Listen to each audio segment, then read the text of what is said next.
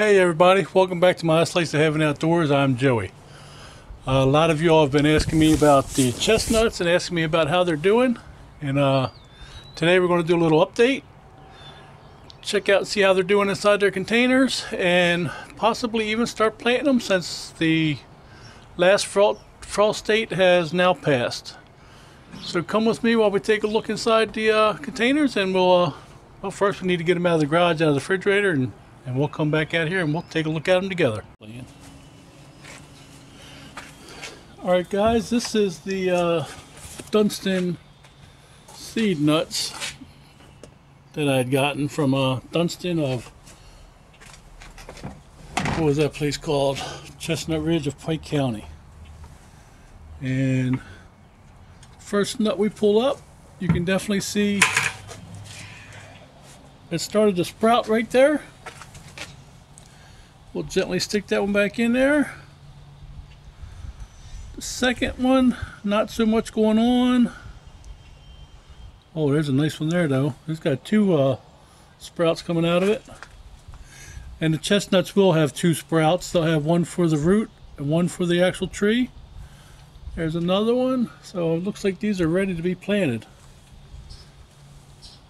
There's another one that don't have nothing going on. That's a nice long one there. Oh, a real long one there. It looks like it's time to get these planted. So come along as we put these in some dirt and set them outside. Alright guys, before we get started planting these trees, I wanted to show you what kind of mixture I'll be using to grow them in. And you want to use a soilless mixture, but I've seen some other people using the Miracle Grow potting mix. I'm going to give that a try. So I'm going to run two tests. I'm going to do the Miracle Grow potting soil because that's actually cheaper than this other stuff I bought. And the other stuff is actually called Pro Mix PGX. I'll give you a look at that right now. And you had to order. I had to order this from a greenhouse place. And this is what Chestnut Hill of Pike County, they recommended using the PGX Pro Mix. So I thought I would give that a try, but it is expensive. It's like $50 for that bag right there. So I'm going to run two experiments. I'm going to try half with the Pro Mix, the other half with the Miracle Grow. And if they both seem to do grow about the same in both, then I will definitely buy the cheaper of the two next time. Alright everybody. We are going to start with the Miracle Grow first, and all I'm going to do is scoop it in there.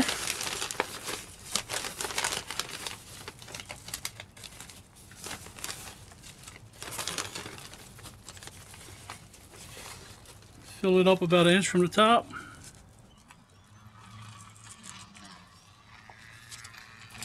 And for now I'm just going to stick this one off to the side over there. I'm going to do my experiment. I'm only going to do 10 of the potting mixture with the moisture control.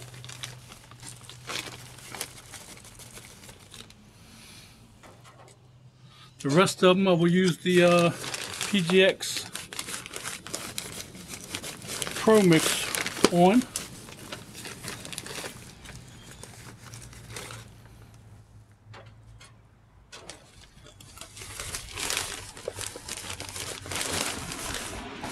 Like I said, if they grow good in this potting mix, I'll probably just use potting mix next year because it's cheap. Well, whenever I run out of the other stuff, because that stuff should last a pretty good while.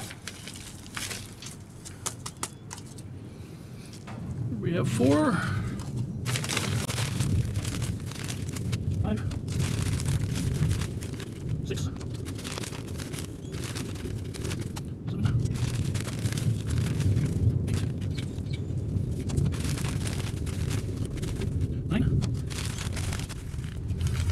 and 10. The rest of them we'll be using the PGX Pro Mix. Now as far as planting them, I just want to put this little hole down there in the middle so the root doesn't get bent or broke. And you can just lay them right on the top like that and then just maybe throw a little bit more soil on them, but they don't even have to be covered. as long as the root's in the ground. And that's it. 80 more to do like that.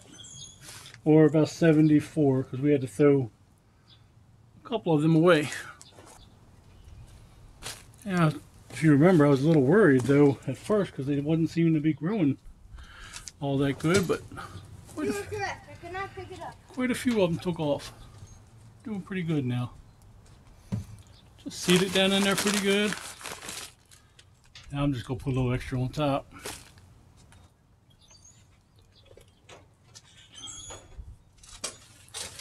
And I'll keep going like that, and I'll get back to you shortly.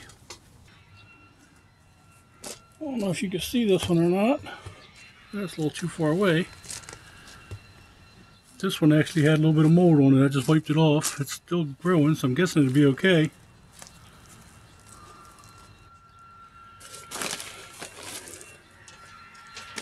And that's the 10 on my experiment with the potting mix. And we'll just see how those go. We'll keep those a little separate. I'll probably put them on one side or the other to keep them separate. And we'll get started with the rest. Alright, this is the PGX. It says growing medium substrate culture. It looks a lot like peat moss. It does have peat moss in it. And as soon as I find the ingredients, I'll tell you exactly what it has in it.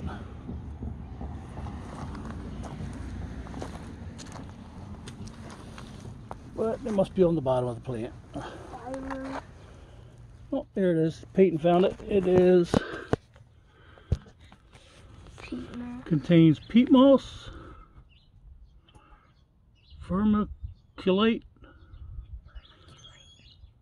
domic, domic, and callo. I don't know. I can't read it. I'll get a close up. Y'all can read it yourself.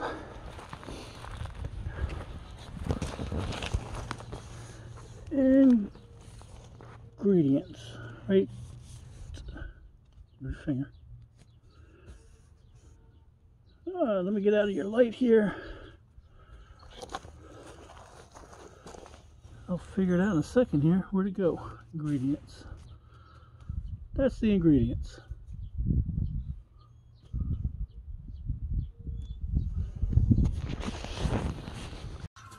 And this is the PGX. Like I said, it feels a lot like potting soil. And we're just going to do this the same way. Stick it in there, push it down a little bit, and add a little bit more around the top. And you're actually supposed to plant these flat, but this one planted kind of sideways. So as long as that root's facing down, that's the way we're going to plant it. It's facing down. And we just came across one that has mold all over it. If you remember in a previous video I did, and I'll post that up in the top left corner, that when the dirt clumps around them like that, usually has mold. And you can see the yellow or greenish, bluish colored mold in there. And I changed my strategy a little bit. I decided to fill them all the way up to the top. And just press them into the soil a little bit without trying to damage their sprout they got going on. And then just pack down around it a little bit.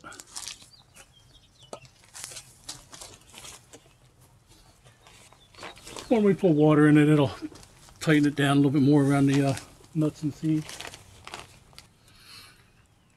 Some of these are actually trying to grow up instead of down. So everything I've read, you're supposed to put them flat side down, but since that stem's going down, I guess we'll plant it upside down. I have no idea.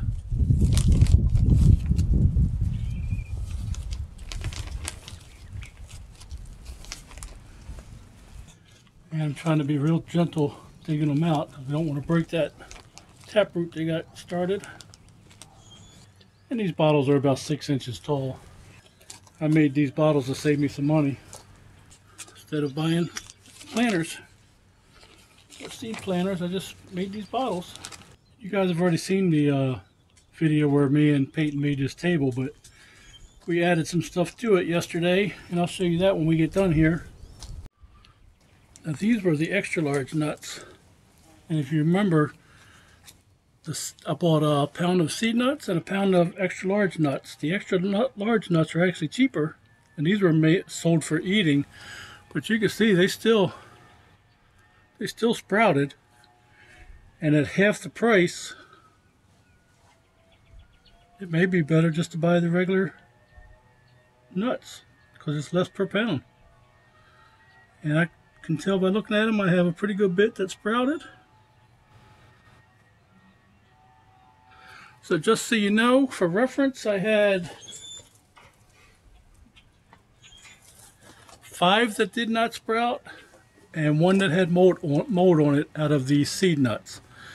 And we'll check to see how many did not sprout out of the extra large nuts when we get done. Alright guys, we got all the chestnuts potted up. I had 38 of the seed nuts that sprouted, with 6 that did not sprout, 5 that did not sprout, 1 that had mold on it. And out of the extra large chestnuts,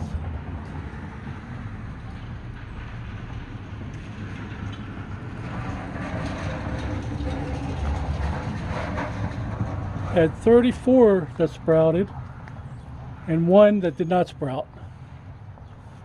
So I'll have to go look up my original numbers of how many I had of each, but for the money, next time I'm just buying the extra large chestnuts or even the medium chestnuts.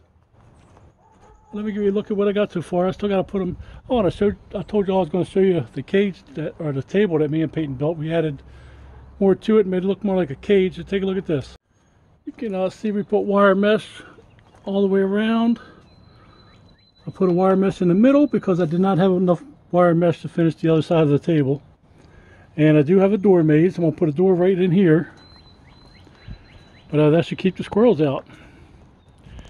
And these are the seed nuts right here. And I have the tin back there. I still got a water to try to my experiment on. And these are all the extra large nuts right here. I still got to put them in the table. And I was looking at these nuts, and even though this one did not sprout, you see how it split? A lot of them were split and they were sprouting. This one does have a little sprout, looks like it's trying to come out. So I'm going to try to plant some of these just to see if they will grow. Now this one here looks totally bad, so I don't know about that one. But I'm going to try it. I'm going to just put them in dirt and just see how they do. Maybe they'll come out looking pretty good. Maybe they won't. Who knows? But I'm going to give it a try.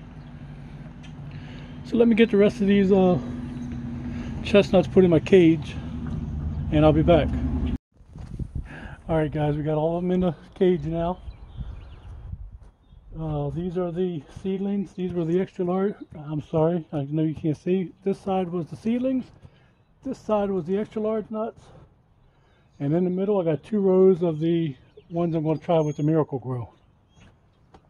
So we'll see how they do, and I'll let you know in probably bi-weekly updates.